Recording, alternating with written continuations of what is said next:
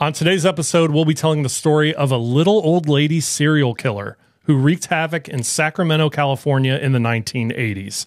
That story and more today on Two Murder Morons.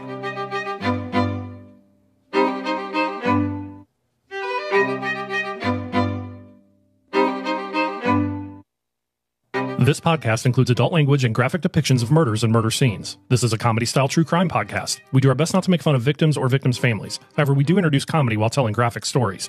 If the mix of comedy and true crime is not your thing, this may not be the right podcast for you. Audience discretion is advised.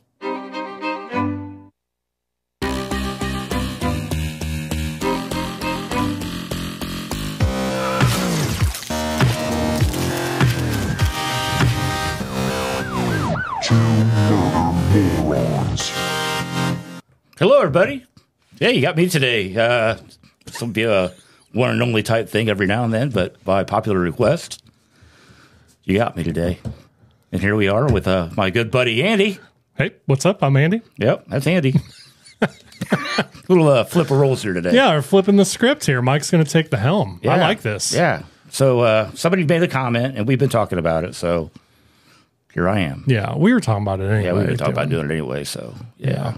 I mean, it's kind of nice, I have to say, to kind of sit back and... Yeah, just kind of ride, go with the flow. Yeah, go with the flow. And I don't know, I know this story a little bit. It's different. It's a different one, but I don't know the details, and I did not look into the details because I want my reactions to be genuine. So and it's funny when I saw, like when I was looking this up and I found the old lady here, you know, I thought I found what's the old lady on Bugs Bunny? Oh, yeah, like the grandma? Tweety's mom or something. Yeah, the one that owns Tweety and Sylvester, right? Yeah. Nice little old lady. Well, she's not so nice. No. Do you want to show? I've got a picture of her. Let's take a look at her here. Yeah, that's probably not a good picture. Well, but she looks like a sweet little old lady. Yeah, looks like your grandma. I mean, right. You know, some of you'd be, you know. Why don't you come over and have some tea with me, honey? Yeah. Well, people do. And it's a bad mistake that they do, I'm assuming? Yeah, I think so. Yeah. Okay. Kind of a bad mistake. Okay. Yeah. Okay. Well, hey, we'll dive right into this. Hey, dive right in, Mike. Want to get her done, did now? Let's get it done, did now. Okay. All right. Here we go. By the way, her name is Dorothea Helen Gray in the day, but was married and became a Puente. Okay. She was born back in January 9th of 1929. Remember that year, great. In the Redlands of California. It's a nice area. The Redlands? Yeah. What is that? Redlands, that's a city. Oh, I'm an idiot. I'm thinking like a national park or something. No. No. Okay. Anyway. All right. Sorry for those of you that are from the Redlands if you see that. My bad. Okay. But she was born to Trudy May Nay Yates and Jesse James Gray. Jesse James. Jesse James. Yeah, big name back in that day, I'm sure. Yes. Because he was really considered a hero. Yeah, I can see that. People thought he was a hero than a bad guy. Yeah. All right. So her parents were both alcoholics. Shocker. Yep. And her father repeatedly threatened to kill himself in front of his children. There we go. Sounds like a great dad. Yep. This is where it all starts. Started out in the, he's in the alcoholic thing. And they're both alcoholics, not just one. Yep. We see that theme a lot. Yeah. So you got two. So her father died of tuberculosis in 1937. And her mother, who worked as a sex worker. You can't make this shit up. Can I just say I love how seriously you're reading this. Yeah. It is funny. Like, it's crazy with these people's lives. Yeah, you can't make this up. Okay, so both mom and dad are alcoholics, and mom's a sex worker on top of it. On top of that, yeah. And dad threatens to kill himself. But then he does die of tuberculosis. Okay, so dad's dead. Dad's gone. Mom's still around, working the road, streets, whatever. Lot lizard. Yeah, lot lizard, whatever they do back in that day. And then, so as a sex worker, she lost custody of her children in 1938. So a year after he died, she loses her kids. Shocker. Yeah. So, and then she went on and she died in a motorcycle accident by the end of that year. Jesus. Yeah, a lot of death early in the life there. Good Lord. Okay. Yeah. So Puente and her siblings were subsequently sent to an orphanage where she was sexually abused. Oh, my God. Yeah. So, I mean, dude, it's alcoholics, sex worker, And now she's getting, she has this on it. Both parents dead. It's like the we see it time and time again. Yep. It's like the classic setup for. Yep. And her life's just going to be continually going downhill. Yeah. Yep. Jesus. So Gray's first marriage at the age of 16 in 1945. Damn, 16? Right after the war. Yep. See? Okay. Yep. She married a soldier by the name of Fred McFall. McFall? Yeah, I guess that's how you say it. Does she push somebody down the stairs? No, it's Faul. Yeah. McFall. Value. I don't know how to say it. If you're from this family and you know the name, let us know if you just said that or whatever. Leave a comment. Yeah, leave a comment if I said it wrong. Kind of spell it out or whatever. So he had just returned from the Pacific Theater of World War II. Okay. Yep. He's ready for get settled down. And they had 2 daughters between 1946 and 1948. Okay. Gray sent one child to live with relatives in Sacramento and placed the other up for adoption. So she didn't want either kid? Basically, sounds like it. So yeah. one went to family member, the other one she just adopted out. Mm-hmm. Okay. Yep. And then her third child, it was a miscarriage. So she suffered a miscarriage. Okay. And then McFall, he left her in 1948. Jesus. Right after they had the second child. Okay. So, yeah. I don't know when she would have had the miscarriage. Maybe before the second one. Oh, maybe. Yeah. Okay. So she's already been through some crap is what we're saying. Yeah. And I mean, she's she's 16, 17, 18 years old now. Oh, yeah. At this point. And yeah. So not fully matured, but having to go through all of this drama already in life. And been married already. Right. Before she had her. And 2 kids and a miscarriage. Mm-hmm. And no parents around. Nope. And all the tragic history. Yep. It just keeps stacking up. Yep. And that's why it's going to be an interesting story. Okay. Let's see where this goes. Where we're going. Let's keep going. So in the spring of 48, Gray was arrested for purchasing women's accessories using forged checks in Riverside. Okay. So here we go. We're going to start writing we're going to forge checks. Well, we always start with minor crimes and work our way up. Got to work way up. So she pled guilty to 2 counts of forgery, serving 4 months in jail and 3 years probation. Okay. Yeah. And then 6 months after her release, she left Riverside. Got out of town. Okay. I guess you could do that. Well, she's on probation. I guess, did she have to get promoted? I don't know. I don't know how they did stuff back then. I don't know. All right. So here we go again. We're going to make this is going to keep it interesting. Okay. Yep. So in 1952, she married a merchant seaman. Was it Richard Speck? No. Was it Richard Speck? Okay. No. They'd make it sound so far like they'd make the perfect couple. Yeah. It's totally different side, different coast. Gotcha. Yeah, okay. We're still in California. Gotcha. So Alex Bryn Johansson, she married him in San Francisco. Okay. She created a fake persona calling herself Tia Singola Neyarda.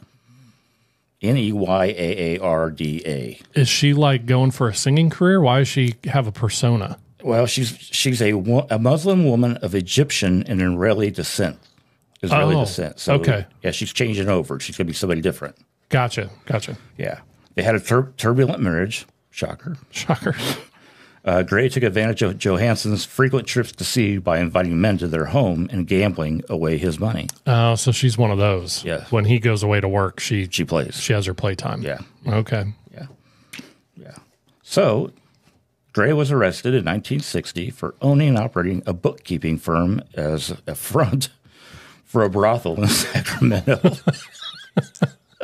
Well, at least she's being smart about it. Like she's trying to cover it up. Yeah. It was like, okay, all right, here we go. Okay. All right. She was found guilty and was sentenced to 90 days in the Sacramento County Jail. You know, you don't give you nothing for these things back in that day. Yeah, that sounds like nothing to me. Like a slap on the wrist, basically. Pretty much, yeah. It's just that's why he probably encouraged her to keep going. Right. Yeah. All right. So in 1961, Johansson and Gray briefly committed to DeWitt State Hospital after a binge of drinking, lying, criminal behavior, and suicide attempts. While there, doctors diagnosed her as a pathological liar with an unstable personality. So probably did polar. What is this? She probably got not like bipolar or something. Some issue going on, maybe. So she's already diagnosed as having some kind of psychosis. Mm-hmm. Ooh, and she looks so sweet. Yeah, she does. I mean, hello, Grandma. I'm expecting her to bring us cookies. Yeah, she probably does. Yeah, but I mean, she's already done the brothel thing. I mean, she was a bookkeeper. She's done the brothel. Yeah. I don't know. Moving on. Now she's a pathological liar. Okay. I didn't never really know anybody to be been actually committed to be a pathological liar. I mean, I know people that lie. But, I was going to say, I think you and I both know some pathological liars. well, we do, but not diagnosed. Right. Probably should have been. Yeah. But yeah. Okay. Well, whatever. Okay, so Gray and Johansson divorced in 1966. No shocker. Okay. Marriage didn't make it. And although she continued to use Johansson's name for some time following their separation, Gray assumed the identity of Sharon Johansson, hiding her delinquent behavior by portraying herself as a devout Christian woman. Okay, so this is persona number 3 now, right? Yeah. Different name. Different name. Yep. Different. Now she's a Christian woman. Yes, devout. Devout Christian. Okay. There's different hierarchies. Oh, what are the I hierarchies? don't know, but devout sounds pretty serious. Devout's the high end? Yeah, sounds like it, maybe. I don't know. Could be. So, yeah. Where do we go from there? So she established her reputation as a caregiver, providing young women with a sanctuary from poverty and abuse without charge. So she became a devout Christian and started bringing in girls and took care of them. Okay, girls that needed help. Yeah. Homeless or troubled. Unstable personalities. Gotcha. Okay, Yeah. so she's doing a good thing. Yeah. Yeah. At the moment. Something tells me. Something tells me it's not going to be that way. But yeah. So, Okay. for the moment, she's providing a service for women that have issues, which is good. I mean, you look at her right now, you'd think that's what she does. She takes care of people. Oh, yeah, especially I could see her pitching this idea. Oh, yeah. And I would buy into it. This little old lady. Oh, I run this thing where, I totally get that. Yeah. Okay. Well, let's move on. So, anyway, I don't know what to do with this one. Uh-oh. No. So following her divorce, Puente focused on running a boarding house located near 15th and F Streets in Sacramento. Oh, okay. That's the house. This is the house here? Yep. Okay. Got a big sprawling front yard. That's California. Yeah, that's a big yard. That's a huge yard for California. Yeah. Some real estate there. Yeah. It's a nice looking house though. Yeah, it's cute. Yep. Okay.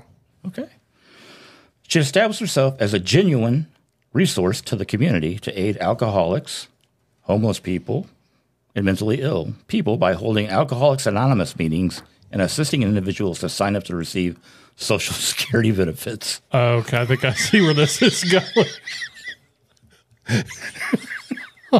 I love that you're laughing at this. I think I know where this is going. Oh, God, dude. But it sounds so admirable. Like it does. Like she's genuinely doing something good. Yeah. But she's not. Okay. You know what I mean? Yeah. This is all cover for something. Yeah, it's got to be. It's got to be. Oh, man. Okay. So she changed here we go. She changed her public image to that of a respectable older matron by putting on vintage clothing, wearing large granny glasses, and letting her hair turn gray. Okay, so this is persona number 4 now, right? Mm-hmm. Okay. So she also established herself as a respected member of Sacramento's Hispanic community, funding charities, scholarships, radio programs, even. Yeah. And she eventually met and married Pedro Angel Montalvo, though Montalvo abruptly left the relationship a week after their marriage. A week? Abruptly left the relationship after a week? Well, the marriage, pretty much. That's all left it all. Yeah. Oh, okay. Wonder what he saw. The real her, apparently. I guess. So on December 21st, 1978, Dorothea Puente was convicted of illegally cashing 34 state and federal checks that belonged to her tenants. Oh, are these like the Social Security checks? Yes. Okay, so she's cashing their stuff. Checks, yeah. Okay. So she's helping these people out by taking in and getting them set up for Social Security, and she's cashing their checks. Terrible. Yeah. Yeah. Bad move. I can only imagine where this is going to go. Bad move. Yeah. Yeah. So, man. She was given 5 years probation in order to pay $4,000 in restitution to her victims. Okay. Did it say how much she stole? Let's see. I would imagine probably around $4,000. It had to be around $4,000 if that's what she had to pay back Yeah. in restitution. So, yeah. Okay. Yeah. Okay. So now that's not, I mean, it's bad. It is. But it's not like we're at the point where it's like $200,000 worth of. Correct. Yeah. Yeah. I have a feeling we're getting there, though. I think so, probably. Yeah. So on January 16th, 1982, Puente picked up Malcolm McKenzie, age 74, from a bar and took him back to his apartment. He reported that Puente had slipped something into his drink, date rape drug here, before robbing him of coins, watches, and other jewelry, including a diamond ring belonging to his mother, which she removed from his finger while he was incapacitated. Wait a minute. How old is this guy? 74. 74? And she's slipping date rape roofies into his drink at a bar? Yeah. Oh, my gosh. So she's like still got it. She's. I mean, I didn't realize that 74-year-olds went to the bar like this still, but I don't think she's 74 yet, but he was. Yeah. Okay. So she's working it. She's working it. Yep. Well, she learned things from her mom, and I'm sure. True. Yeah. So okay. So let's see. Here we go. On April 28th, 1982, Ruth Monroe, 61, was found dead due to respiratory depression caused by a massive overdose of codeine.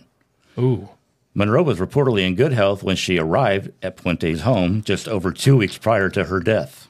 Oh, so she was like staying there. She was staying in one of the rooms? I guess so. Mm-hmm. Okay. And then by April 25th, she told a friend, "I am so sick, I feel like I'm going to die."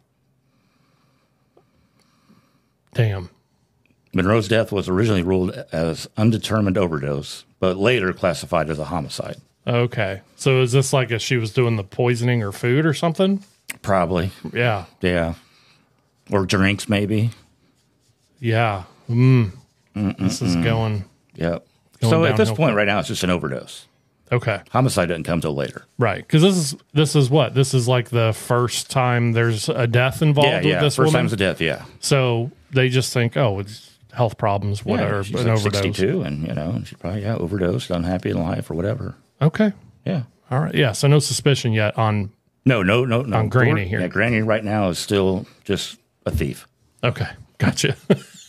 Just a thief. Just a thief. Well, and a date rape person. Yeah. But no one knows about that yet, right? Yeah. No one knows about it. Well, except him. Yeah. Okay. Yeah. So there we go. All righty. On May 16th.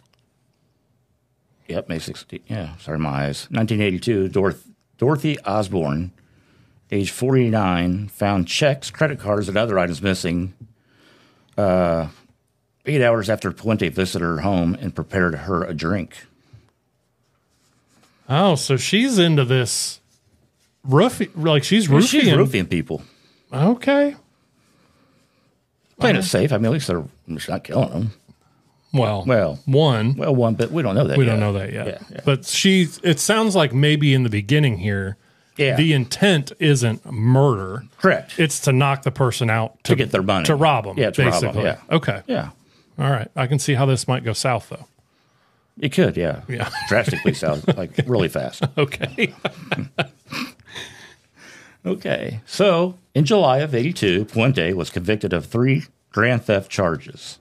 She was sentenced to 5 years in prison, state parole until March 21 of 86. And her federal parole sentence was extended another 2 years until 1990. Now, how old is she at this point? Oh, God. I keep saying Granny because that's what we know her as, but is she younger here still, or is she in Granny mode? Let's see. So she was born in 21, and we're at 1990. So, yeah, she's getting pretty close to Granny. Getting closer into Granny mode. Yeah, so she's 71? Yeah. Is that? Somewhere there, roughly. If we're morons. Yeah. Well, I think that's the right math. Yeah, well, she looked like she was 70 in that picture, at least. Yeah. Yeah, so, yeah. Okay, so during her incarceration, she began corresponding with Everson Theodore Gilmuth, a 77-year-old retiree from Oregon. Okay. So she's become a pen pal. This guy. This is while she's in prison? Yeah. Oh, okay. Yeah. God, a 73-year-old is 77. 77-year-old. Yeah. And she's 71. She's in prison, and she found a pen pal. Yeah, there's people out there that find that sexy. I know, but I always assumed younger. I never. Well, maybe he's home. He's lonely. That's true. Maybe through a church program, they do things for prisoners. God, I hope it wasn't through a church program. But I don't know. I guess I just envision, it's kind of the thug life as sexy thing. Yeah, but I think people looked at it maybe a little different back then. I don't know. Yeah. No, that's interesting. Sorry. No, you're fine. No, that's what we're about here. We got to talk about this stuff. Yeah. Yeah. So anyway. All right. So at the beginning of September wait a minute. Sorry. Oh, wait, yeah. At the beginning of September of 1985, Gilmuth came to Sacramento with his truck and trailer and arrived at Puente's boarding house. This house. That house. Okay. Yep. Gilmuth came to Sacramento, on September 9th, 1985. Sorry, I'm getting behind. After serving only half her sentence, Puente was released from prison, whereupon she was picked up by Gilmuth and Ricardo Ordorica.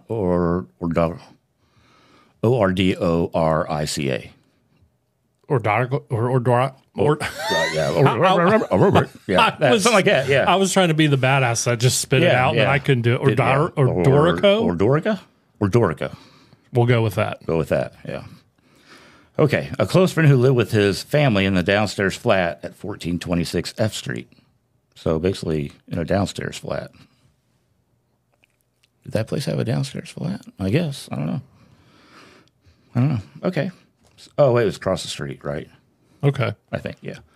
Okay. In October of 1985, Puente wrote to Gilmuth's sister, informing her that she and Gilmuth were to be married on November 2nd. So wait, not him. He doesn't write his own sister. No, she writes her. She writes a sister and says, hey, just so you know, we're getting married. Yes. Okay. And this is marriage number 3? Yeah, should be. I think of my count. It's hard to keep track. Yeah. I think it sounds like number 3. I think it is. Okay. Maybe, yeah. So a short time later, Puente hired a handyman, Ismael Carrasco Flores, for remodeling and asked him to build a 6-foot by 30-inch storage box. Okay. 6 foot by 30 by 30. Isn't that like the standard size of a coffin? Yeah, maybe a little bigger. Somewhere like that. 6 foot by 30 by 30. I mean, that's a coffin. But no, it's a storage box. Okay, I'm sorry. It's a storage box. Yeah. Okay. She agreed to give him Gilmuth's truck and $800 as payment. Okay. Well, Gilmuth doesn't need the truck anymore. He's living with her, so what do you need a truck for? Or is there another reason he doesn't need the truck? No. Who knows? So, wait. So, hang on. Pump the brakes here for a second, Mike. Okay. Yeah, pump the brakes. So, has she married this guy yet, or just told people she's going to marry him? Well, she told the sister that she was going to marry him. So, she tells the sister he doesn't. Mm-hmm. She wants the coffin-sized box made and is willing to pay using his truck. Mm-hmm. Where's he at? It's kind of... I feel like I see where this is going. You see what I'm saying? Yeah, I get it. Okay. Yeah. All right. Exactly. Okay. Feel the same way, really. Yeah. He's really probably not... He's not probably within the confines of knowing what he's doing anymore. Okay. So the day after he completed the box, he returned to find the box nailed shut. This is the carpenter guy. Carpenter came back and he found the box to be nailed up. Okay, and he didn't do it. No, so he didn't he's do it. like, "What the hell is this box doing all nailed up?" Yeah. Okay. Yeah. Interesting. Yeah.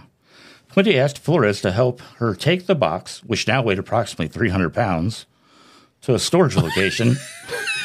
But ended up dumping the box near a river about an hour away from Sacramento. Was this guy not... He was given a truck, dude. Seriously? You think he's going to say anything? I'm just trying to... I would. Well, but he's probably illegal. He's okay. Hispanic, could be illegal. I mean, maybe he's not here on his own, you know? I just can't imagine, hey, I need you to build this coffin. Storage box. Excuse me. And then you show up the next day, it's nailed shut, and there's something in it that weighs 250, 300 But I can't- pounds. Well, she had to put something else in there because, I mean, he's only 77. He could have been that heavy. Well, I'm thinking the box itself probably weighs Yeah, that's 50 true. It's to 100 heavy. pounds, Yeah. you know? So, like, this guy, there's no concern of, like, this looks like a coffin. Now it's nailed shut, and it's about the weight of having a body in it. And now she's going to go. She commissioned me to build the box, and now she wants help dumping it next to a river. Okay. Okay. I digress. Yeah. All right. Well, it gets interesting. It gets interesting. It's interesting already. I know. It but gets worse. Well, I don't know if it's worse. It just gets interesting. It does get worse. So on December 28th of 1998, it was determined that Gilmuth was the previously unidentified body discovered by a fisherman alongside the Sacramento River on July 1 of 86. Yeah. Gilmuth's body was wrapped in numerous plastic bags and covered with a bed sheet he had held in place by electrical tape. Mothballs, blue toilet deodorizer were also found inside the box. It was later discovered that after Gilmuth's death, Puente mailed fake letters and cards to his sister in an attempt to make her believe that he was still alive. I feel like the mothballs are the clear indication it's an old lady. I mean, it's not, but I don't. For some reason, when you said mothballs, who else has mothballs but little old ladies? Yeah. So this guy, I mean, she killed him a long time ago. Yeah. She's just trying to keep him alive. And and you know why. For the checks, right? Yeah. Okay. Yeah, for his money. Okay. You don't Yeah. want to report that. Yeah. I don't know how much money that was. $600, whatever. Crazy. Yeah. So here we go. Puente was also found to have forged Gilmuth's signature on his truck certificate of title and continued cashing Gilmuth's benefit checks until July of 86. Yeah. Yeah. So she collected his money for a little bit, got rid of him. I feel like once you do it once Oh, yeah. and you see the benefits, And you get a taste for it. you get a taste for it, you realize maybe how easy it was. Yeah. I feel like it's just going to snowball. Because remember, she was just a thief, really, up to this point. Mm-hmm. And, she liked to roofie people. Well, yeah, and rob them. Rob them. Yeah. Well, I mean, she's basically doing that with this guy's check. Yeah, same difference, except Yeah. she's killed him now Well, yeah. at this point. Well, to love and honor till death do you part. Exactly. Okay, so in the fall of 86, Betty Mae Palmer, 78, arrived at Puente's boarding house. On October 14th, 1986, Puente obtained a California ID with her photo and Palmer's name. How do you do that? No. Well, I'm thinking in the 80s too. The BMV, I'm sure, was not like how it is today. Oh, I'm sure it's not. Well, yeah, they weren't computerized. Well, and you probably didn't have to bring 37 pieces of mail and all that stuff. It was probably minimal. Probably. She probably got a hold of this lady's birth certificate or something. Yeah. And just, hey, this is me. here we go. And It's me. it's probably that easy back then. Yeah, probably was. Crazy.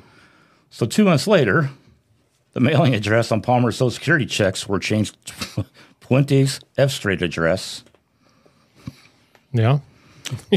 Let's see where this is going. Puente forged Palmer's signature and cashed nearly $7,000 worth of benefit checks belonging to Palmer. Damn, $7,000. Yep. In November of 1988, Palmer's partially dismembered body was discovered in a shallow hole in Puente's front yard. Dang.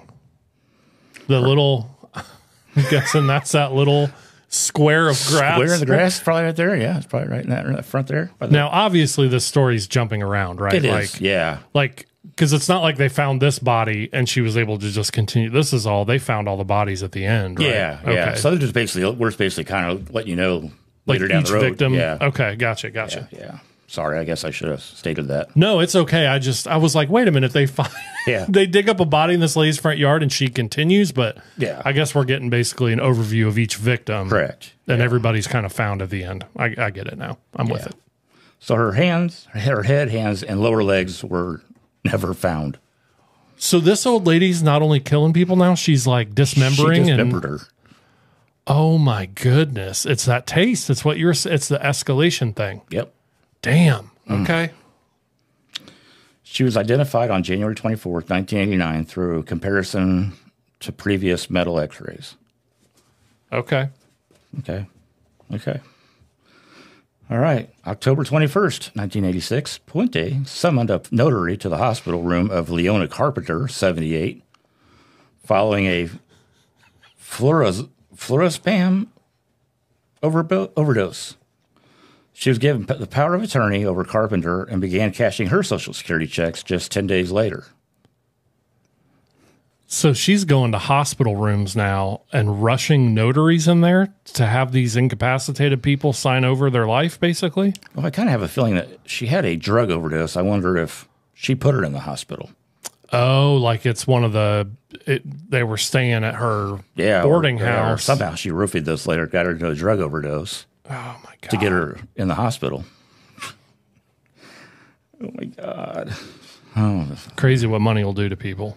It is. Yeah. So, in December, after Carpenter was released from the hospital, she went to live with Puente. Once again, Carpenter returned to the hospital, and just a few weeks after her discharge, in February of 87, she disappeared. Yep. Yeah. In November of 1988, her body was found in the southeastern corner of Puente's yard. Toxicology reports of Carpenter's brain tissue revealed the presence of codeine, diazepam, and fluorazepam. Dang, so she is loading She made down. a cocktail. She made her a cocktail. Yeah. And she's burying them all in the front yard. It's not a big yard, dude. That's what I'm wondering. Where are they? But yeah. Where are they all going? And she's an old, how the hell is she lifting these people and doing all this work? Well, she hired the other guy. True. So maybe she's got help we don't know about, someone she's hiring and giving away. Maybe it's her daughter come back around, the one she gave away to. I don't know. I'm sure her daughters never came back around. No, I wouldn't have. Yeah. Yeah, you gave me away. F you. Yeah. Peace out. Peace out. Yep, I'm out. Never come back. Okay, so in February of 87, James Gallup, 62, he moved into Puente's home. And then on July 20th, 1987, a potentially malignant tumor was found in Gallup's colon. He agreed to further testing, but Puente later contacted... Got to turn a page, sorry. Turn break? Yep, turn page break, sorry. Hold on. Later contacted his doctor's office, notifying them that he had gone to Los Angeles indefinitely. Okay, so this guy's diagnosed with cancer. Yes. And then when he's supposed to go get treatment, she calls this place and is like, oh, he's not coming. He decided to go somewhere else. Yes. Forever. He's gone. He's never going to come back. Come back. Yep. He doesn't want to use you for his medical treatment. Correct. And really, I don't know how you could come back. Gallup's body was found buried under a gazebo in Puente's yard in November of 88. Is that towards the back there? Could be, yeah. Looks like a little gazebo there. Well, she's running out of room because if that's all she's got. Yeah. I don't know. Yeah. Anyway, toxicology testing of Gallup's brain and liver revealed the presence of amitriptyline, nortriptyline. I'm probably saying these all wrong. Fentanyl. They'll let us know. Yeah, fentanyl and fluorazepam. I see the comments now. Yeah, here they all come. All my nurses are going to be like, dude, seriously? Just from now on, just say lethal cocktail. Yeah, lethal cocktail. There you go. There we go. Yeah. Man. All right. So, that's another one. Yeah. Yeah. She's stacking them up. I don't know where she's stacking them up. Yeah, I don't know. But she's stacking them up. Well, I guess if you take the limbs off the one, it frees up a little space, unfortunately. Jeez. Yeah, I don't know. These people. It's sad. Anyway, so here we go. Excuse me, guys. In July of 87, that was a piece of coming back up. Eugene Gamble, 58, was found dead of an apparent suicide, having overdosed on amitriptyline and ethanol. Another overdose. At what point are the authorities going to be like, what's with all these overdoses at this house? Well, but they're old people. Well, what does that mean? Well, maybe a lot of people when they get that age are like, you know what, I'm tired of living. Yeah, but you would think all at the same address, it would raise some. You would think. Raise some red flags. You think. Yeah. Must have been out local law enforcement there. Well, and really, maybe it did. But when they go and they meet little Miss Congeniality, And she that's offers like some cookies and tea. I mean, if you think about it, it's the perfect cover because even if the cops are like, "All right, lady, what's going on with your house here? We got all these." Oh, well, I run a boarding house for troubled, people that have issues, addiction issues, whatever. Yeah, and that makes perfect sense. Mm-hmm. Do you know what I'm saying? Like, yeah, it is like I help them with their Social Security payments and all this, and I give them a place to stay. I feed them. Yeah, it's like the perfect cover because as soon as you would tell me, oh well, it's a boarding house for troubled individuals. Well, of course you're going to have a lot of runs there and possible suicides or overdoses or I get whatever. it. Yeah, I get it. Good cover. Yeah, she was smart on this one. Uh-oh, what'd she do with this? No, I'm just saying, this program that she's got going on, it's actually, I mean, you're cashing people's Social Security checks. Yeah. She's got a good gig going right now. Yeah. I mean, fortunately. All right, so Puente, who was Gamble's landlady, said he had a history of suicide attempts. Though Puente was never charged with Gamble's murder, he was considered a possible victim. Oh, I think he's most definitely a victim. Oh, yeah. Okay. On October 2nd, 1987, Vera Faye Martin, 61, was sent to live with Puente. So this lady was sent to live with Puente. Okay. I don't know why. Well, but I'm thinking if she's got the reputation. Yeah, true. She got the reputation. She's You get to the point where people are like, oh, if you got a family member needs help, this is a great place to send them to, that she helps these people out. Yeah, she helps out with their money and their finances and that free place to stay or whatever. I don't know. Yeah. Crazy. What makes me sick about this story is these were all vulnerable people. Correct. This is almost as bad as kids. Yeah, it really is. Being victim, because these are people that probably honestly needed help. Yeah. With whatever, like we were talking about addiction or homelessness or whatever. Yeah, whatever the case. And she is taking the ultimate advantage of them. Mm-hmm. And taking their money, and eventually, when she needs to make room for somebody new, I guess. Yeah. Kill one off. Or someone maybe catches on. Yeah. That's kind of my question with these is she keeping them alive for the money? And as soon as they start wondering. Or a family member. Aren't you, I filled out this paperwork so you could help me with getting my Social Security money, but you haven't given me, where is my, and then she's like, oh. Yep, time to go. Time to go. Yep. Time to get another person in here because this one's on to me, kind of. Yep. I don't want her to say anything to her brother or son when he comes and sees me. Right. Yeah, or whatever. Yeah. Could be. You're right. Okay. So anyway, we got Vera Faye Martin. Puente forged a number of Martin's Social Security checks totaling $7,000. See, she doesn't really spend. It's like that $7,000 like a cap. Yeah. Shouldn't go too high on the money. Well, I'm wondering though. But if you stay under a certain amount, I guess eyes don't look. Well, I'm also thinking too, is that the amount where we have reached the amount of time where these people are questioning her? Could be. Do you know what I mean? Yeah. Like she can kind of BS her way through a couple months worth of checks. True. But then, once you're hitting month 3 and 4 and this person's like, where the hell is my money at that you're helping me with? Yeah. Maybe that's kind of the limit where she knows that's when I got to get rid of them because they're going to report me or whatever. Yeah, that's a good point.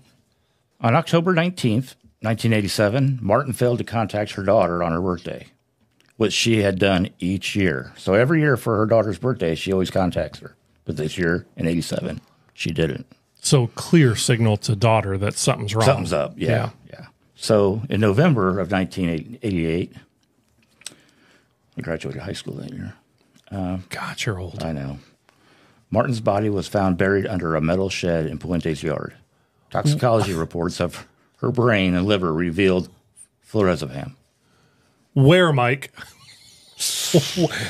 Where in this yard does she? She must have places, I don't know, unless she's stacking them. Oh, that could be. Maybe she buried them deep the first time around. And they're on top of each other. God, that's terrible. I mean, that's not. I'm trying to figure out how a 70-year-old lady's digging trenches. Yeah, that's a lot of digging, and nobody noticing. I mean, she got neighbors. You would think you could see how on top of all the houses. Yeah, you'd this think is. somebody walk by and be like, "Hey, what's up? What are you doing in your yard?" Yeah, it's not like she's out in the boondocks. She's in the middle of Sacramento, California. Yeah, on a main street, Right. like downtown street. Well, I will say this.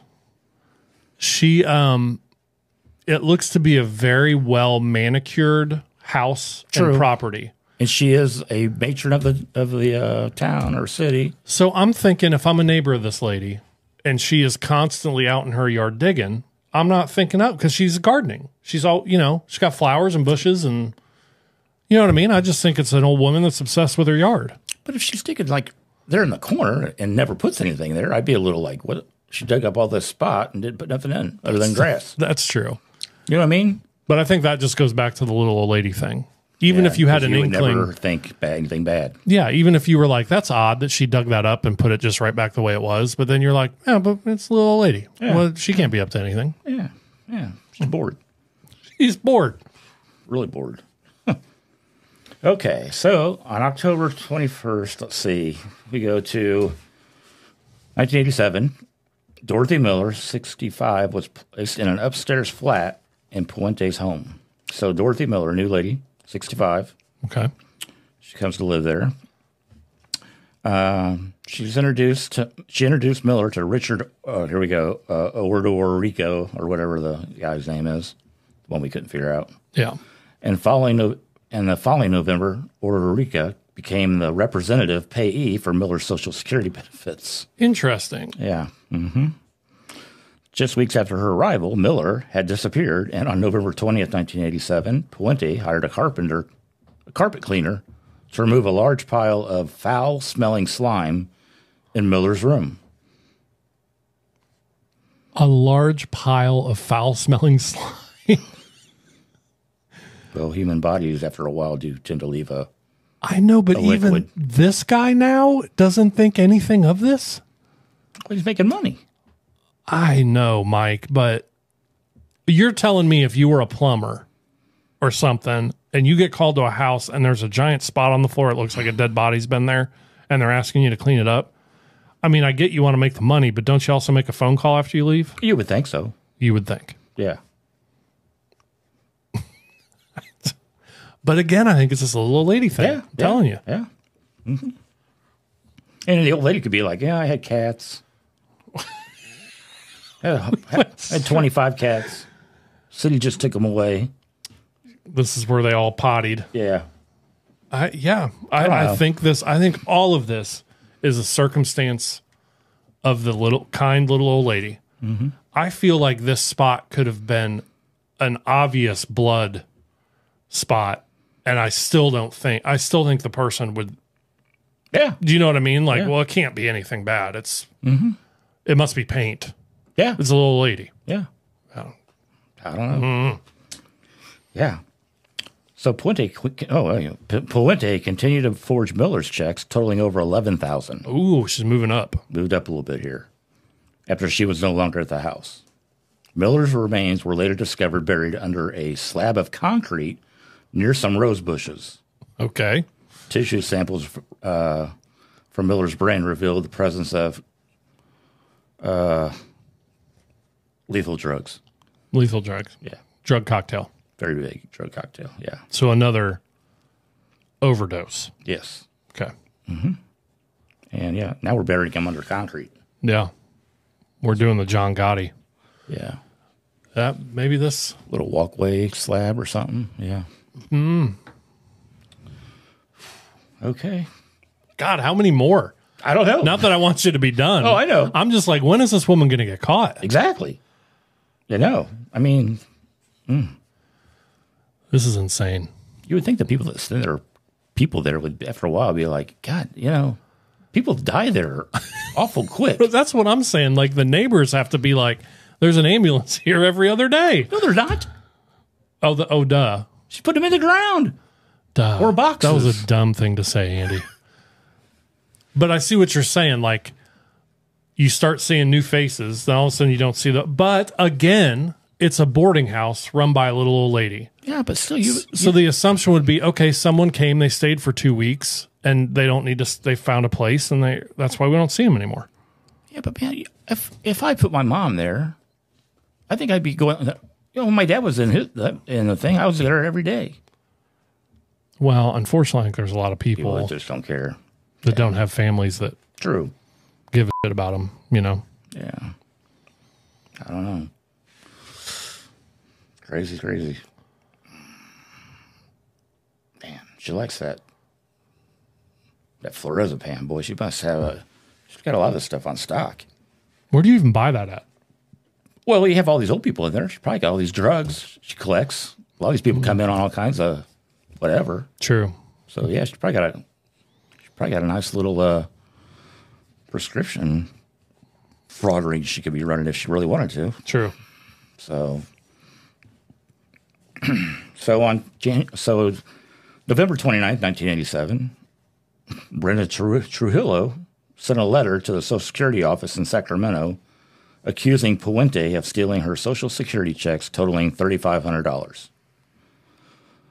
Yeah. Trujillo met Puente in the Sacramento County Jail in 1982, and the two later shared a prison cell. Okay, so this is where our little old lady messes up, though. Mm-hmm. So she shares a prison cell with this lady and later tries to steal her Social Security. So, of course, the other criminal is going to be like, I know what she's doing. Mm-hmm. So this was a mistake. Mm-hmm. And this sounds like the beginning of the end here. After Trillo, after her release, Trujillo moved into Puente's boarding house. Oh, my God. Where Puente helped her apply for Social Security benefits. Ugh. Trujillo claimed that Puente drugged her and called her parole officer, causing her parole to be revoked before Trujillo just received the checks. At least she didn't kill her. Yeah. Well, I mean, got her thrown back in prison probably, but at least she didn't kill her. She didn't kill her. Yeah. Her checks just went to her house and she cashed them. Right. Well, she's in prison. What's she going to do? Yeah, what's she going to do? Who's going to believe her? Yeah. Damn. So in February 1988, Alvaro Bert Gonzalez Montoya, 51, okay, arrived at Puente's home. In March, an application designating Puente as Montoya's benefits payee was filed. At the end of August, a roommate saw a man clearing Montoya's clothes out of the closet. He had missed an appointment on August 29th and was last seen on August 24th. Okay. Puente told several people that Montoya went to Mexico to visit his relatives. Clearly, he did not. Social workers continued to attempt to contact. Now, here we got social workers involved. Mm-hmm. Social workers continued to attempt to contact Montoya in September and October to no avail. Okay. So in November, Puente asked Donald Anthony, a former convict who had been working in her yard, to contact the social worker, pretending to be Montoya's brother-in-law. Okay, we're getting deep into the lies here. He agreed and called, stating his name was Mikel Obregon and that he had picked up Montoya from the F Street house and took him to Utah. So divert all attention. So we're no longer actually going to Mexico. Now we're to Utah. Right. Which is it? Utah and Mexico. Yeah. Yeah. You got to keep your story straight. It gets you in trouble. Yep. The social worker was suspicious and told Puente that she was going to call the police. Ooh. Don't know if I'd have told her that. Yeah. So in November, the social worker received a letter purportedly from Mikel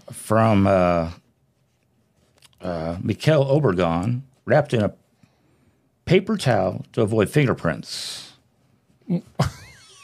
Could you be any more obvious? Yeah. Days later, Montoya's body was found buried adjacent to Carpenter. Oh, and Carpenter's the social worker? No, Carpenter was one of the other victims. Oh, okay. Gotcha. Yeah, he was found in the yard. Okay. Yeah. I don't know.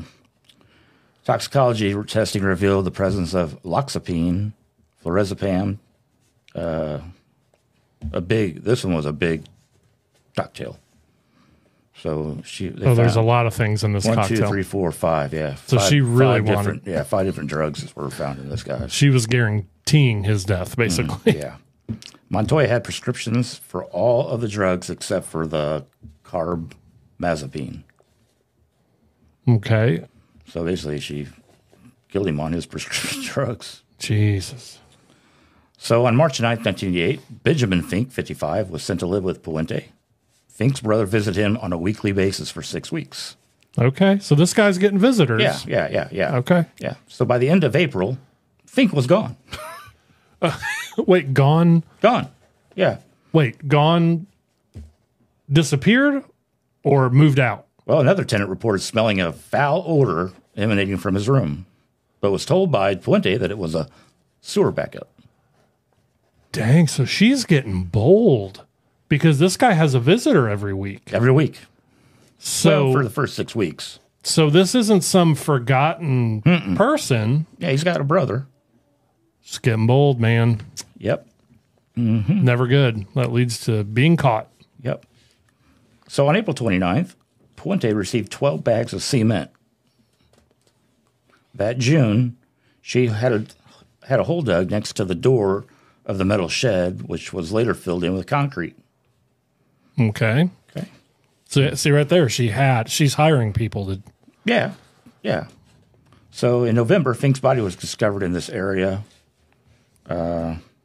wrapped in plastic knotted bedspread, secured with duct tape and covered with blue absorbent pads. They're like puppy pads? Well, yeah, I guess. Yeah. His toxicology report revealed the presence of amitriptyline, loxapine, lorazepam, the typical cocktail. All the good stuff. Yeah, basically what she's doing to everybody. Yeah. Yeah. So, yeah.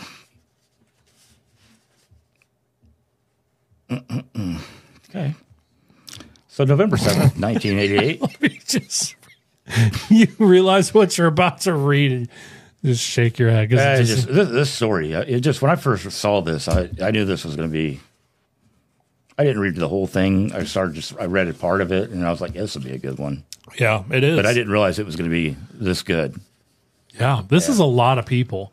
This is going on for a long period of time without. Yeah. I mean, and there's near misses because you got people complaining in the Social Security office. You got the social worker that was calling the police. Yep. You got this last guy whose brother was showing up every week. Like, yeah, we're getting bold. But she's still going. And you're telling doctor's offices that, a guy has got a tumor.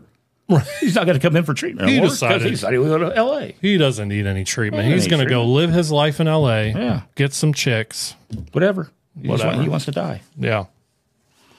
Yeah. Yeah, this is nuts. Yeah. Nuts. Can you imagine being like the grandson of this woman after she's caught and it comes out, everything that's happened? Can you imagine this being your grandma? Like, yeah. You know what I'd be doing? What? Calling Netflix. Signing. Yeah. Signing the deal. Yeah. God, I just can't. I just can't imagine this being my grandma, Yeah, I couldn't imagine. Yeah. Yeah, but she didn't really have, we don't know if she had any grandkids because really, she gave her daughters away. That's true. So on November 7th, 1988, police spoke with John Sharp, a former resident, about the disappearance of Montoya. So we're back on Montoya. Okay, and the police are involved. The police are... The social worker obviously is... Hot on the trail. Okay. Initially, Sharp told police that he had seen Montoya 2 days earlier, but then slipped a note to the officer that said, "She wants me to lie to you." Oh, because she's right there. So he's got to lie. Probably because she's standing there listening. Because he probably knows what's going on. He's afraid to say anything because he didn't want to be the next one to go. Right. So he lies, but slips a note that's like, yeah. She's making me do this. Yeah. Yeah.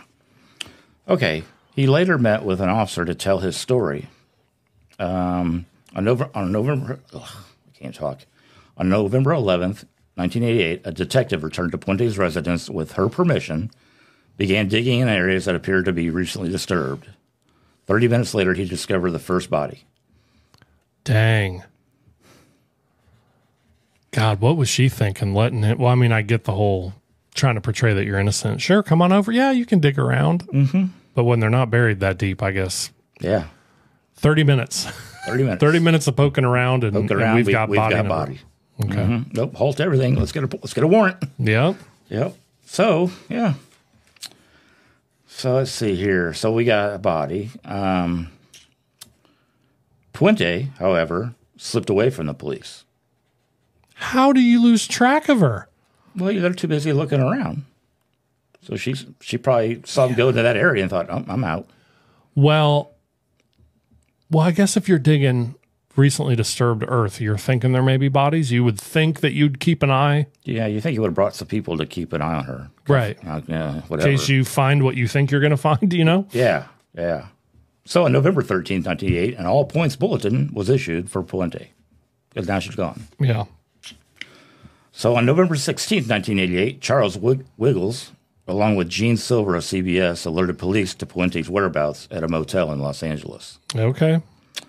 Wiggles met Puente, who was using the alias Donna Johansson, so she's back to Johansson's name, Okay. but different first name, the day before at a nearby bar. He later recalls seeing on a CBS morning newscast and reached out to Gene Silver, who met with Wiggles at his apartment. The two contacted local law enforcement, and Puente was arrested the same day. Okay. So they got her. Yep. So now we're in custody. Okay. Now, I did see something on this, kind of going back a little bit, about the time where the police came in, I think. Before that, I guess she was still on parole during this whole time. Oh, from like the previous robberies or whatever? And parole came by only one time to do a check on her. Really? Now, when parole comes around, I mean, what do they do is go and have coffee and tea with her and be like, okay, we're done. See you later. Not going to look around. I guess. And if they only came once, it must have been one of the times there wasn't a smell in the house or anything. I guess. Ooh. Yeah. See, and how many of these stories do we tell where there are missed opportunities? Oh, yeah. For these people to get caught? Yep. Either before any crimes of murder are committed or... Yeah. Like and you think if she got to this many people, I mean, going back, wonder how many she had. Because obviously... Yeah, like were there more before she was in this house that are buried at some other house? Or that she just gave roofies to, that the roofies were a little too strong or whatever. I don't know. Right. Pretty crazy. So now we go to the trial and conviction. Okay. Yeah. Oh, I did find this for you. Oh, these were the victims. These are the victims here. Yeah. Who we got? We got Martin, Palmer, Gilmuth, Gallup, Monroe, Miller. So Gilmuth was the one she married. He's the one in the top right, Everson Gilmuth. Oh, okay, yeah. And then there's the late James Gallup. And so Montoya, that's the one that got her in trouble. Okay. Alvaro. Huh. Wow.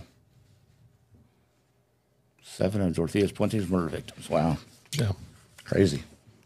But if you look at them, I mean, you can tell a lot of these folks are elderly. You can tell some of them have some physical. Yeah. Like James Gallup. Yep. I can see how they could be taken advantage of. Mm-hmm. But sad that it is. You go after. Yep. And like even Everson Gilmuth, I mean, he met her as a pen pal and he left Oregon to marry her. Now, let's talk about Everson here.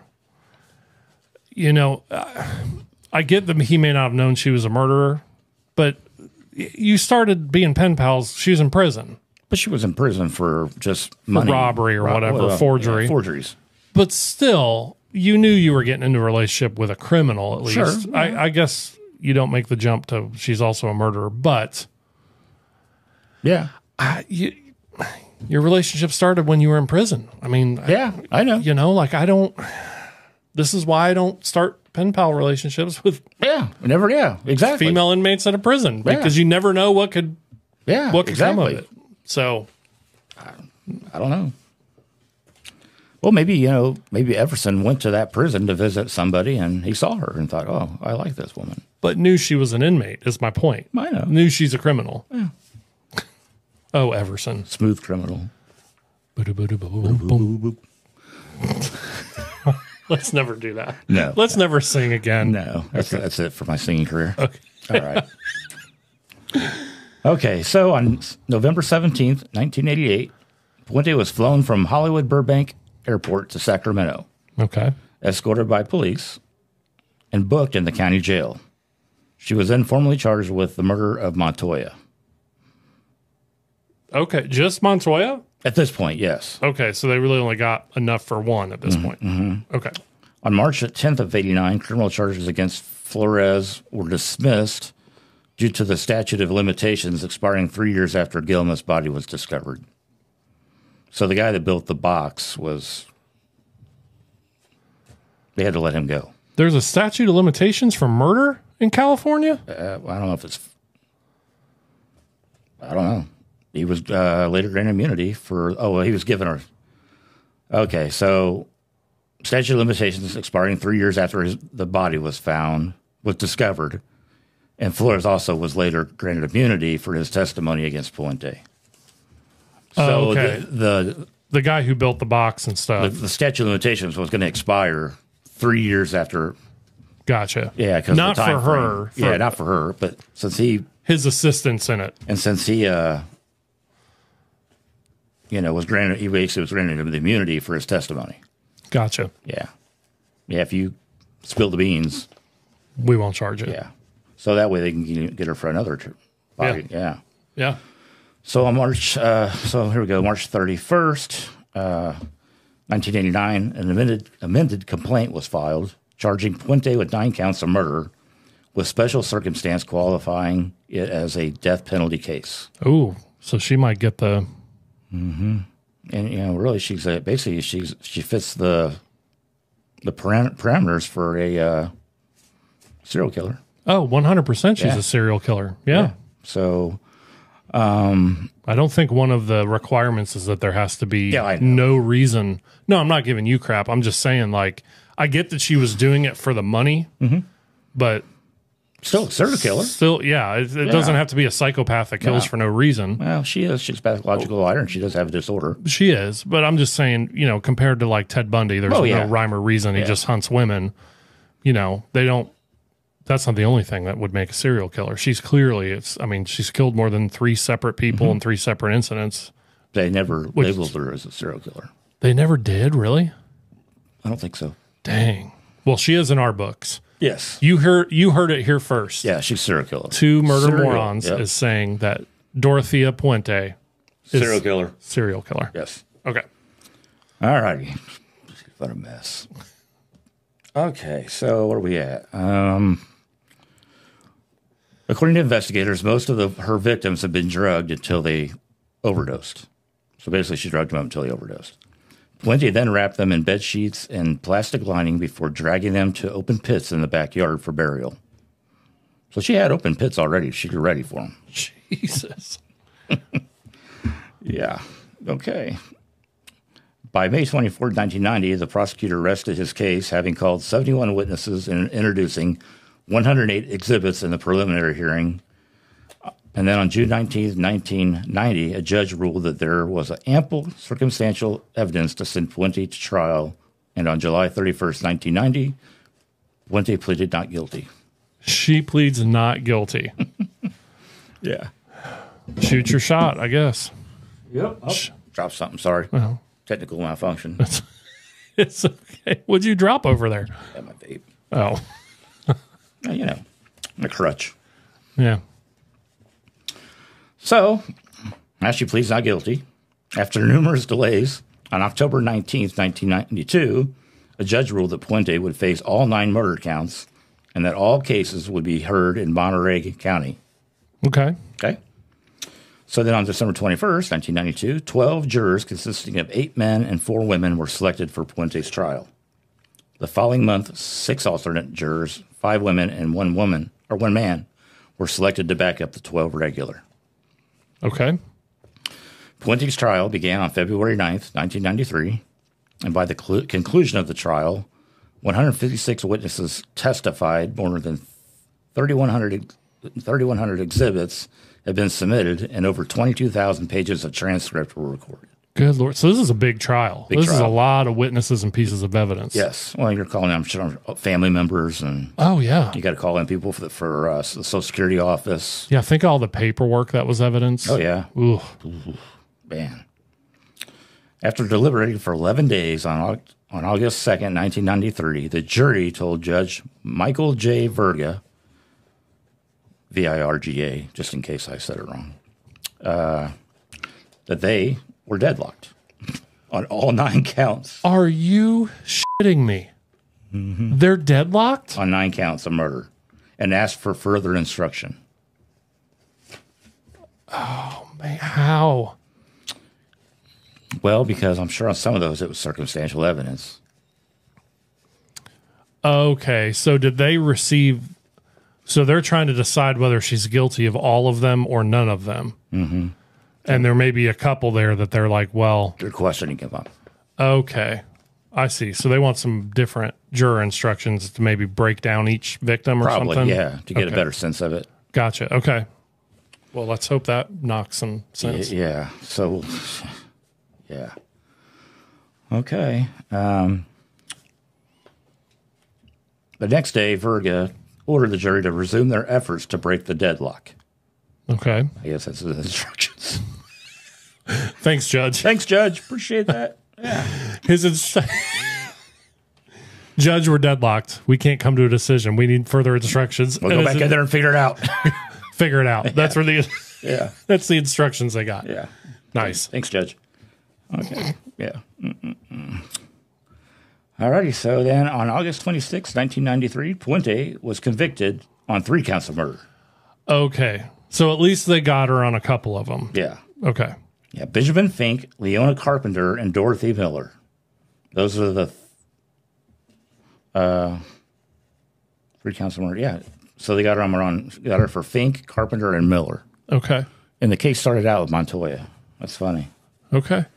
Okay. Well, 3 should do it. Yeah, 3 should do it. I mean, yeah. I mean, you You're want right. justice for every victim, Correct. but 3 should put her away for, I mean, look at this little old lady. Yeah, put her away for life. Right. Whatever life she's got left. Yeah. So she got that. The jury, after deliberating for 35 days, remained deadlocked on 6 cases. Ruth Monroe, Everson Theodore Gilmuth, Betty Mae Palmer, James Gallup, Vera Faye Martin, and Alvaro Gonzalez Montoya. So those were the ones they couldn't, that was the ones they were deadlocked on. Which, you know, I get a jury trying to be fair and saying, hey, well, in these cases, the evidence is too circumstantial. Mm-hmm. But I feel like if you're going to find her guilty of 3 of them with this pattern and the other people fit the pattern. Correct. You know, how do you say, well, we're not sure on the other ones? Do you know what see what I'm saying? But yet they're all found in the same place. Right. And in the same drugs used, same. Yeah. They're buried in her damn yard. Yeah. So I don't know. Yeah. I don't get it either. But again, at least I wasn't there. 3. Yeah, 3's I mean, good. I figured at least 1 would be good because with her being her age, Yeah. any sentence over 10 or 20 years is going to be a life sentence. So at least get 1. Yep.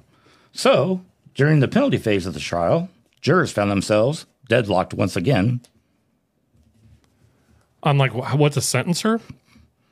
Yep. Good Lord. On October 13th, 1993, Puente was spared the death penalty Okay. because of them being deadlocked.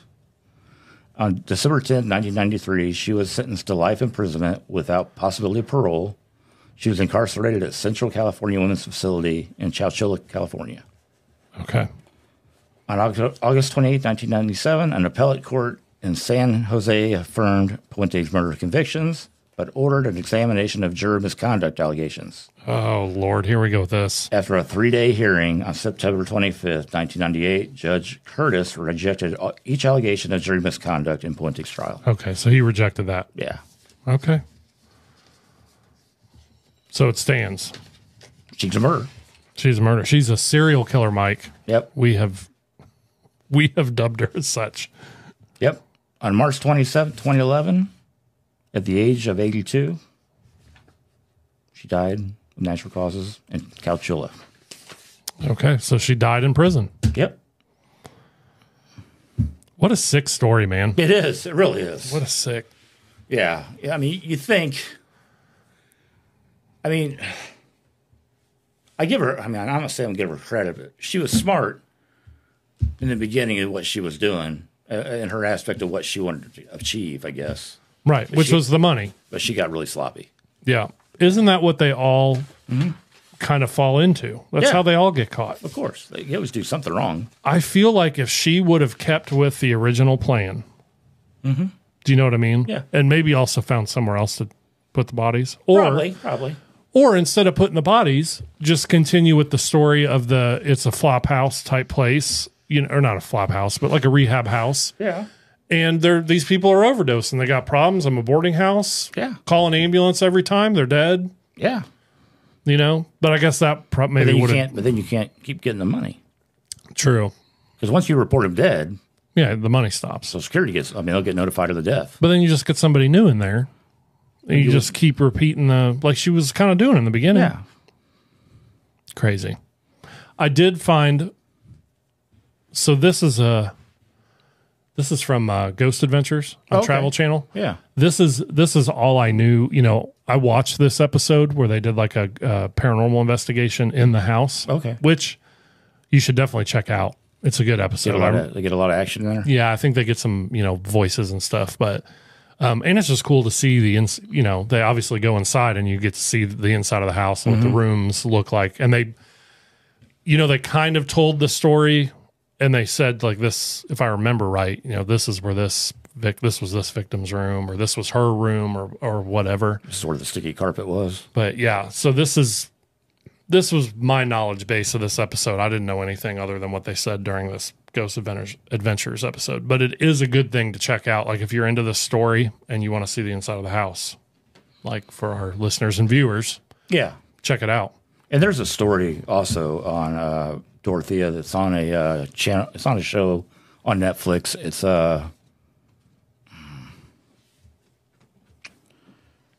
something about a roommate. I can't remember what it's called. Is it it's like My Roommate's a Murderer or something? Yeah, I think that's the name like of the show. Yeah, she's on that. They do an episode about her. An episode on her. Okay. So check that out. Yeah. On Netflix, you can find out a little bit more about her. This is That's her prison photo. Yeah.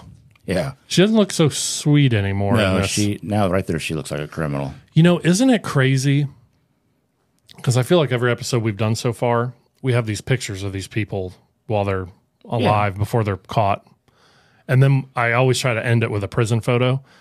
Most of them look like pretty normal, likable people until the prison. And then I feel like the prison photo, it's like they've been caught and they're not wearing that mask anymore. Yep. And it's like, this is what the true person looks like. Yep. On the inside. Now they look it on the outside, because she looks evil there. Yeah, she does. Yep. Like I would want to run in. This is no longer the lady I want bringing me cookies. No, like no, I said no, in the beginning. No. This is the witch. Yeah. Oh yeah. Yeah. Crazy to take advantage. Crazy. Yeah. Stay away from her. No. That was a good one. That is a good one. You know what time it is? Oh, Wheel of Death. Wheel of Death, baby. We got a player? No. Huh? No. We do not have a player. Why do you always tease me? Well, in order to get players, you get me all excited. No. Well, in order to get players, we got to have people sign up. So we got to advertise. That's true. You know what I'm saying? Yeah. So let's go, people. Come on. If you want to play the Wheel of Death, possibly get some 2MM merch. Yeah. Go to our website, 2murdermorons.com, and there you'll find a sign-up form where you can sign up to be on the show, play the Wheel of Death. Yeah. I don't know why you wouldn't. I don't either. It's simple. We have so many cool things to give away, too. Exactly. You get a free membership and get all the bonus episodes. Yeah. I don't know why you wouldn't want that. I don't know why we haven't had millions yet. I know. You know? I'm shocked. I'm not. I'm really shocked. Sure. I'm not either, but it would be nice to have one or two. I mean, we've had a couple so far. So if you go back, this is the first episode of ours that you're watching. Go back and watch some of the previous ones. Deaths at Disney. We play on there. If you kind of want to see how it goes. Yeah. We had two nice souls come along and want to play. Yeah, it's a good time. Yeah. So if you enjoyed this episode, you'd like to support the show, head to buymeacoffee.com/2murdermorons. Yep. You can simply buy Mike and I a coffee, or you can sign up to be a member for exclusive benefits like the bonus episodes we keep talking about. Yep. And you can do that for as little as $3. Yeah, $3 a month. Yeah. $3 a month. You get a bonus. We do 2 bonus episodes a month every other week. Yeah, $3 a month. That's coffee at Starbucks. Yeah, exactly. Yeah. And if you don't want to do a membership thing, consider some merch. Yeah. I mean, who would not want a pair of boxers with our photos on? That's true. There is a pair of boxers that has Mike's face. Yeah. I mean, who would not? I mean, seriously, people. Who would not want something like that? I personally own a pair. Yeah, you do. I do. You do. I you showed them off on the show. Well, it's a bonus episode. So there. Yep. If you want to see me in some spandex boxers with Mike's face on the front of me, there you go. become a member and check out that bonus episode. But if you're not into that, it would help us out if you want a shirt or a hat. Hats are awesome. Like the hats had are a lot cool. of requests for the hats. You can go to twomurdermorons.com or scan the QR code. You almost messed up again. I did. I was so close to saying mortar again. twomurdermorons.com. Oh, man. Speaking, I'm representing today our show sponsor, Yeah. Trailblazer Threads. Yep. There's I'm sexy and I tow it. I tow it. My RVer shirt. But they got some funny shirts there too. So link in the description. Check out Trailblazer Threads. Yep. Check them out. What else? We got anything else? Oh. Take a moment to like, subscribe, and follow. Yes. No matter what your platform you're on. Yeah, whatever your platform calls it, please do that. That's the free way to support us. It helps us, promote the show through the different algorithms and whatnot. So before you click off of us, Yeah, just a good old like. Subscribe if you like. Make a comment. yeah. Something we need to do better. Something you don't, whatever. If you're watching on YouTube, click the notification bell, and you get notified every time we Yeah. put a new episode up. Helps us out. And then, if you found that you like Andy doing the storytelling better than you do Mike, let us know. Oh yeah, I forgot to bring that up. I think you did a fantastic job. I think I did all right. I kind of messed up a little bit. But we all I do too. I know. I say two morons. Yeah. And that makes absolutely zero sense. And the thing that I was really surprised about is that, you typed this up for me to make it look better than the format that I had it in. And you actually didn't have any misspellings. I was actually shocked. I tried. Yeah. I tried really hard. No, but I think you did a good job. So comment if you watch our show and have seen other episodes, do you like, should we start bouncing back and forth? Yeah. Where like I host one, Mike hosts one? Yeah, what do you like? What Let do you us like better. comment on it. Let us know what you think. And, we read those, we respond to Don't them. be upset by it. If you say you like him better than me, that's fine. I'll go with that. Yeah. I like being the other guy too. With my hat on, my eyes all dark. I do have to admit that being the hype man is kind of cool because I feel like I didn't have to do much. No.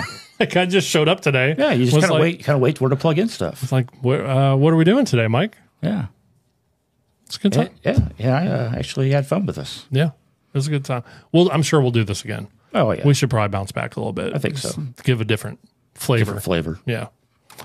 Also, we want to give credit where credit is due. Correct. Obviously, this is a true story, and we did not write this story. It's a real life thing.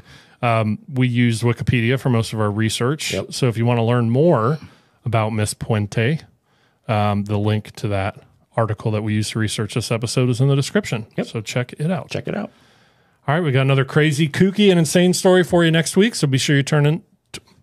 Oh my God, turn it in. Turn it in. Turn it up. Turn it over. We're trying to be, trying to get the kids to watch too. Trying to be hit. Trying to be hit. Get those teenagers. Get those young kids on. Oh my God. Anyway, what I'm trying to say is tune in next Wednesday. Yeah. For another story. And we'll see you then. Thanks for tuning in. Yep. Thanks for coming.